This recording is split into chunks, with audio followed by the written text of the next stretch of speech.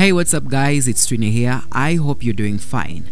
But today I'm here to address the fact that I won't be doing more reviews or commentary on Kampala Creme following my recent videos being taken down and flagged for copyright infringement, which turned out to be hurting my channel. Of course, following the hard work that I've been putting to get the trailers from DSTV that they have publicly made available, it turns out that they were like, hey, we have invested a lot in this show, so we're not gonna let you, just do commentary over it and expect to get away with it, even if you give us credit, even if YouTube deems it as fair use. So guys, kindly bear with me as I'm building up more content for you, but for now, Kampala Creme is off the radar.